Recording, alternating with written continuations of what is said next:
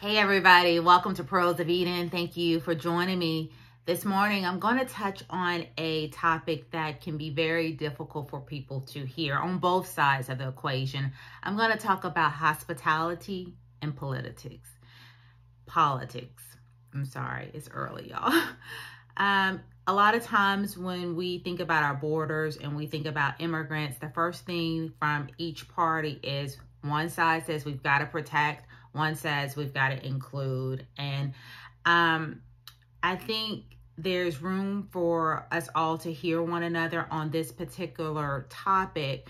Now, I know the Conservative Party, they say, hey, we want to protect and we do want to include as well. I think that's the misconception that the left thinks that the right doesn't want to include.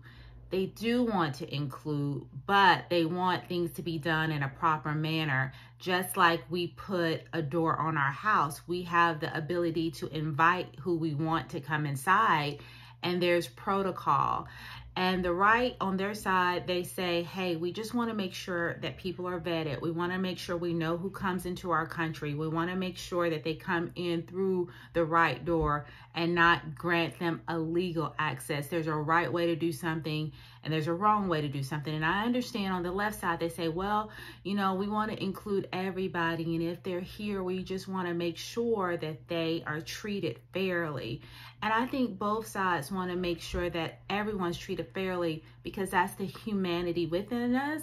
And if you're a true believer, we know we want to see Jesus in everyone, right? So we have to be very careful that we don't get callous and we don't get loose either, but that we are thinking that we are well balanced and we are vigilant and we are we don't just use our heart and don't think, right? We have to use both. So what does the scripture say? Let's get to it. It says in Leviticus, in Old Testament, Leviticus 19, verse 33 through 34, when an alien lives with you in your land, do not mistreat him. The alien living with you must be treated as one of your native born. Love him as yourself. It goes back to that ultimate commandment, loving your neighbor as yourself. So how do I view this? I believe we do have to have rules, policies, and regulations just to protect. Even in the Bible, there were walls, there were borders built to keep people out that did not belong, right? But at the same time, God says, if a stranger is among you, you treat them with respect. Now, I know a lot of people say, well, they're getting treated with a lot of respect, right? They're getting better services than even those who live in America, who were born, bought, raised here and in America. So that's where a conflict comes in, because it's like, well, why are they getting like over $36,000 of rewards for coming here illegally? And then here, I've been here all my life, or I'm a veteran and I can't even get any aid. I think that's something we can talk about, but at the end of the day, they are here. So my thought is that we must, you know, treat them with honor, treat them with respect. I know people don't want to hear it, but the word of the Lord stands true in my life. So when I see someone that has come over here illegally, I'm not going to mistreat them, but I want to make sure and I want to see that they do have provisions because they are here. And it goes back to, if an alien lives with you in your land, do not mistreat them. You either believe the word or you don't. The alien living with you must be treated as one of your native born. So that means, now here's the tricky part.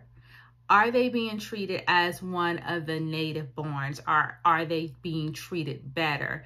And I think that is where you have a lot of conflict because, you know, conservatives say, well, we've got homeless people on the street and yet we've got people coming in here living the life of Raleigh because they're getting all of these benefits. They're giving all of these vouchers. They're giving credit cards to live on. And meanwhile, you know, I can't even pay my rent. Meanwhile, you know, I don't even know where my next meal is coming from. So I think we have work to do, right? We want to make sure that we are treating well the immigrant, the alien that is in our country, because that's what the word of God says. We also want to make sure we do a better job of having proper procedures and protocols and borders and things established to protect not only our nation so that people can be properly vetted, because right now we really don't know who's coming in, and that is a security breach, right? That's scary to think about, that you don't know who's coming in. You don't know why they're fleeing their nation. You don't know what they're bringing. Meanwhile, there are some hardworking people that they truly want to come over here, and we want them over here, right? We just want them to go through the proper channels, right?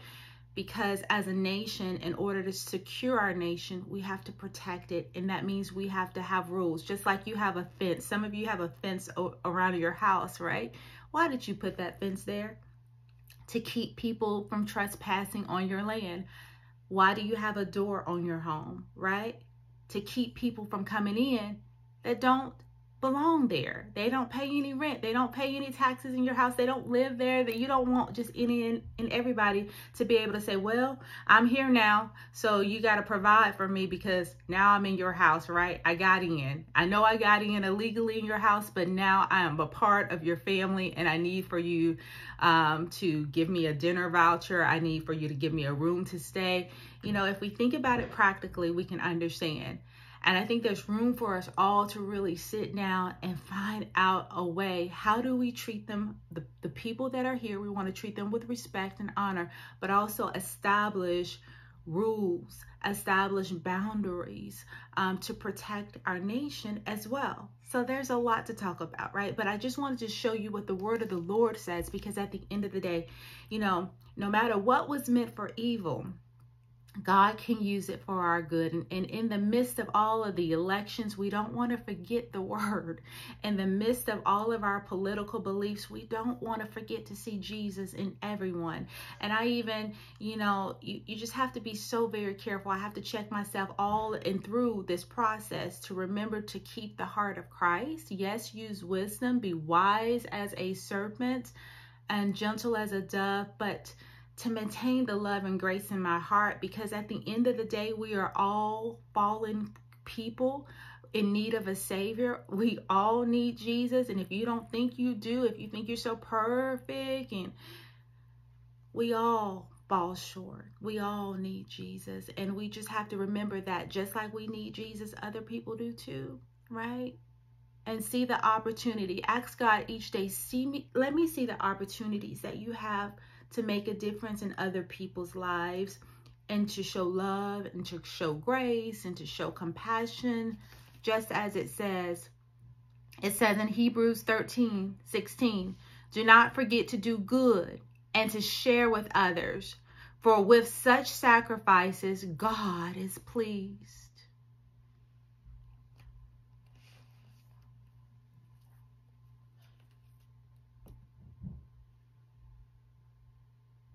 Offer hospitality to one another without grumbling. These are the words that we have to hold dear to our heart. At the end of the day, it's not about conservative. It's not about liberal. It's about, will you do the will of the Father? You all, I have said this many times.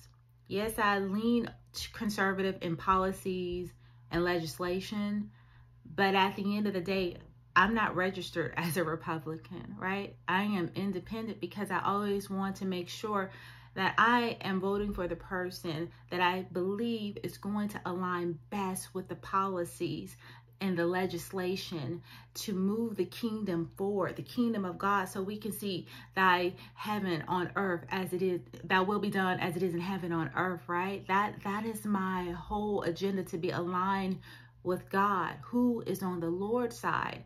You know, remember when Joshua saw the man with the sword? Many people thought it was Joshua, the angel, and he says, whose side are you on? And he said, neither.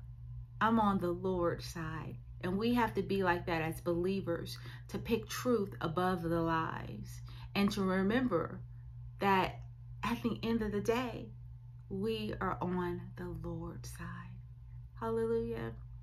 All right, guys, I pray that this word blessed you on this Wisdom Wednesday. Don't be like the priest. Don't be like the young ruler, you know, when they said, who is my neighbor? And they passed by the man that was dripping in blood. They passed by the man that they saw hurting on the street. But it was the Good Samaritan that said, I will bind up his wounds. I will take him to the hotel. I will pay his fee, even though it's not mine. And if he incurs anything, if there's anything else he needs, put it on my tab. How many of us are willing to step outside of religion, step out of these religious mindsets, and just be willing to help those in need? God can figure out all the rest. I do believe that. All right, guys, I don't want to take too much of your time, but I hope this word gives us all something to think about and evaluate ourselves, and to make sure that we have the heart of God when we interact with everyone every day. All right, guys, I love you. Bye.